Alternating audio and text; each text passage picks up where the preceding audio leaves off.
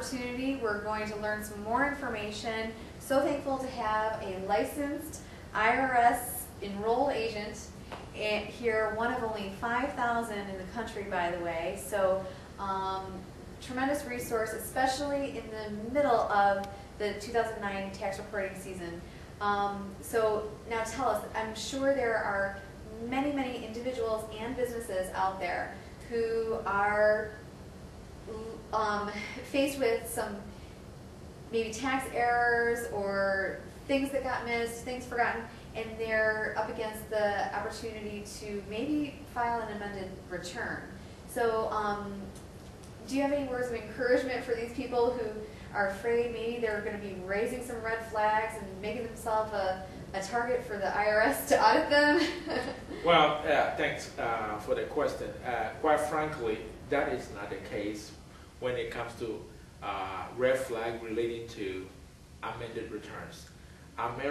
Amended return is within the law, and the law is very clear on that. And the law states and stipulates that you have 3 years to file an amended return if you miss something very valuable that can make a difference on your tax return. Now, so you might not have reported all your income, or you did not report all your charitable contribution, or you reported your property taxes, but you only reported for the summer, you did not report for the winter. Now, all those are deductible expenses that will have an impact on your tax return. Well, because the government can change anything that you do wrong, they give you the same privilege if you make a mistake for you to change it and get what it's due you.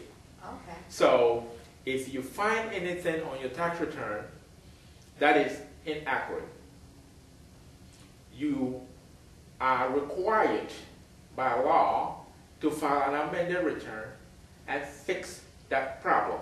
Again, you have 3 years to do so. Now, what most people fail to realize is when you file an amended return, you can either get a refund or you could possibly owe them more money. For example, if you did not report all your income, then if you add more income to the amended return, there's a possibility that you might get a refund or you might even owe money. Okay. On the flip side, if you did not report all your expenses, which will reduce your taxable income, and for that matter, reduce your taxes that you pay, then if you file an amended return, you're going to get a refund. But it is within the law for you to file an amended return if there is something wrong with your return.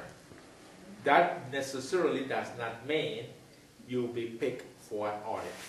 Good. And the reason why I say that is because if you have a legitimate deduction and you have the documents to back it up, there is no point of getting afraid, because if they come, you will be able to prove your point. So amended return is not supposed to scare somebody or to raise a red flag. That is just a myth.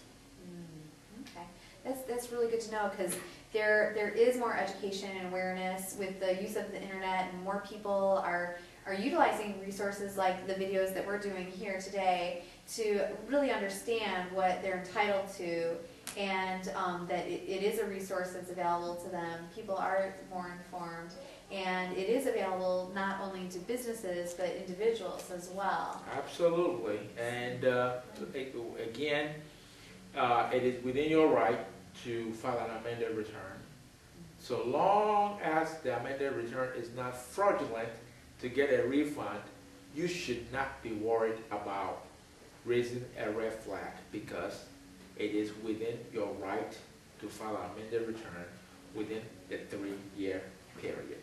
Okay, all right. And when in doubt, seek counsel from a professional such as Markwei Boye, and he'll ensure that with his signature on the tax return, everything is done within the law, presented completely and accurately.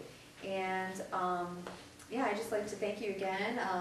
People out there, probably will be interested in getting in touch if there are any questions. Call the office directly at 248-395-3388, and that is for Smart Business Tax Solutions PLC right here in Metropolitan Detroit.